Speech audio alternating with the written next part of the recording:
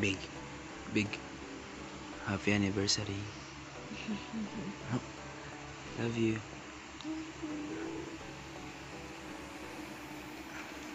And so yun, ginising ko lang siya para batiin. Tutulog pa rin talaga ako. Anong oras pa lang? It's already 12:35.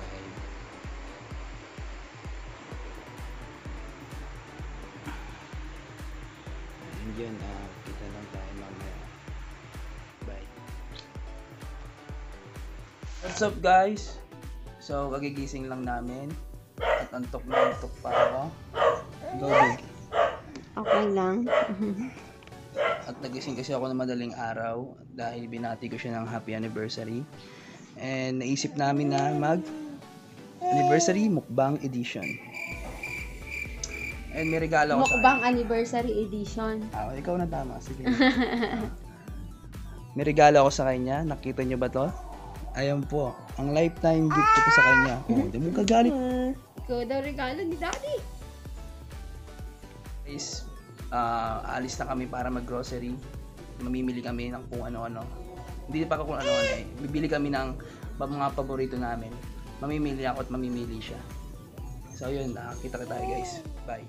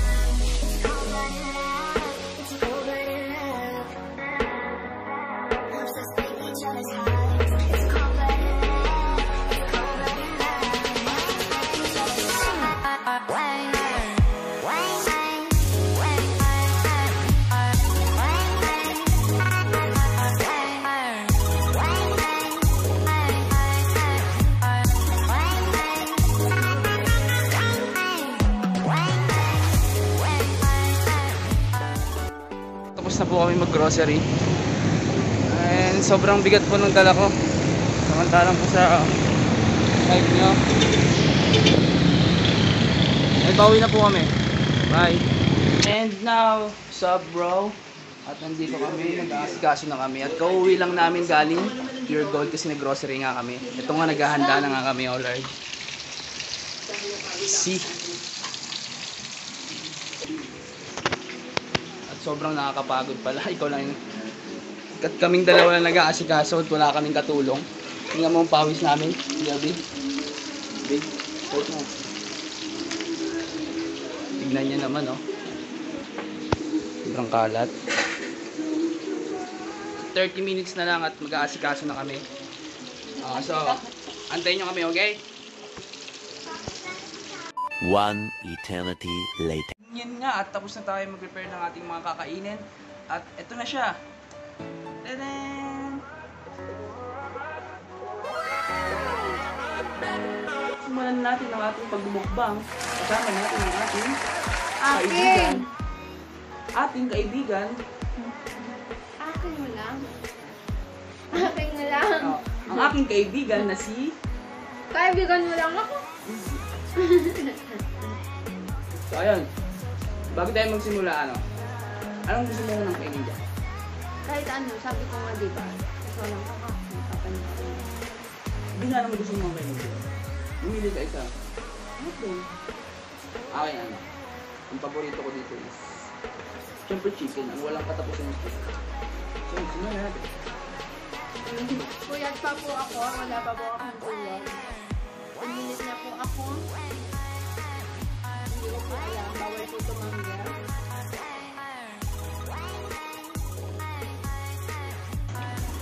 So, sobrang dami po. Dapat, kakain kami sa labas.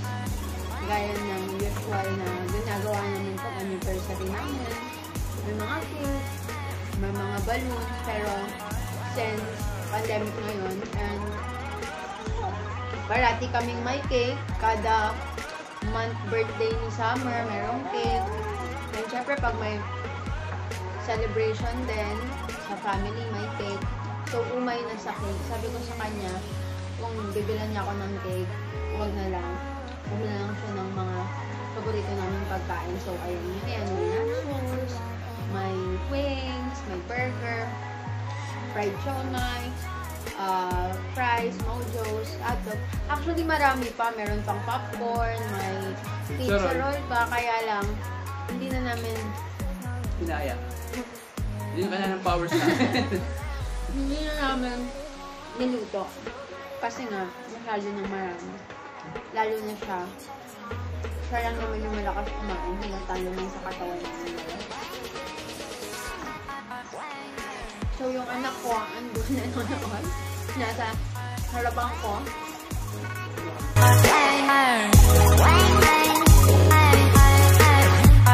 Few inches later. Kailangan namin nakatulong. Mamaya po, exit na ako sa vlog. Dahil yung anak ko may calling na. Nagpe-prepare din kami kasi bukas, photoshoot niya. Dahil malapit na yung birthday niya. So, panoorin nyo na lang po siyang ang mukbang. May isa. And, uubusin nyo daw po yan lahat. Ito po siya. Summer daw yun. Summer! Summer!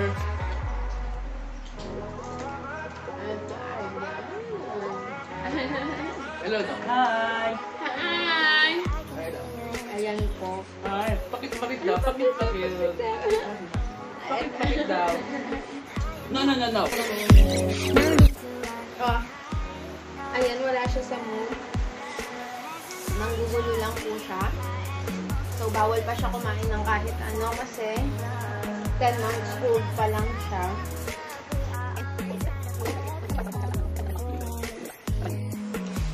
Ano yan? Okay?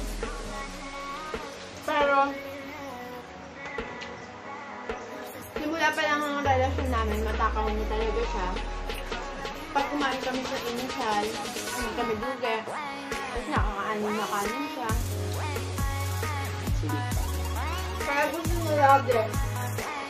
Kakain kami sa mga buffet, sa mga may unli. Kasi hindi kayang yung pera. Babay na daw sa kanila, dati. Babay na daw. Babay na. Babay na daw sa kanila. Anniversary po namin dito. Gaya ng sabi ko. So, 3 taon na po kami. Hindi ko alam kung ito na ba ang huli. Huwag naman.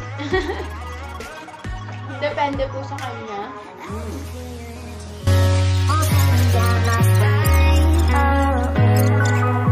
So, exit lang po muna kami sandali. Siya po muna ang ubos dito. And sobrang thank you sa regalo na sapatos. And pambili ng kung ano-ano. Thank you. Kaya mo na. Eat na. Bye-bye!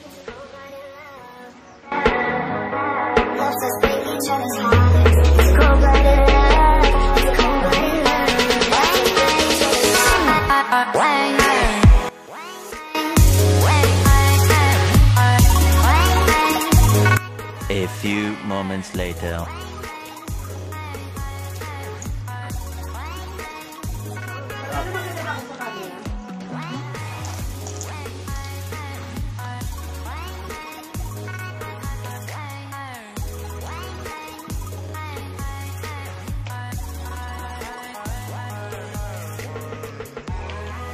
Dog.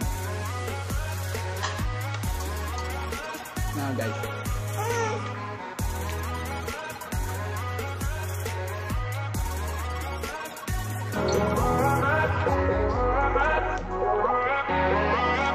Two hours later. I can feel your energy pulsating down my spine.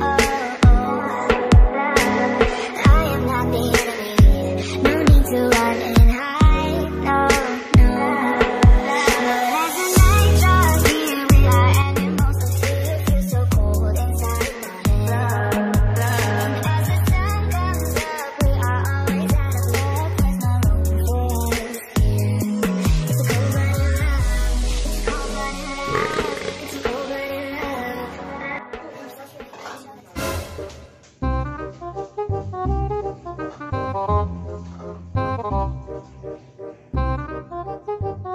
So yun nga, tapos na tayong kumain ng napakaraming pagkain at sobra ko siyang na-enjoy at sobra din sumakit ng aking tiyan.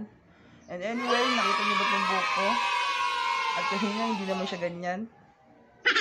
Nag-iba na siya at kulay ash siya, pero di pa siya totoong ash. May isa pa tayong patong para maging totoong ash na siya. And bago tayo magtapos, and don't forget to hit like, comment, and subscribe. At pindutin nyo na rin natin notification bell para updated kayo sa aking mga next video. And yun, dito na lang. Bye!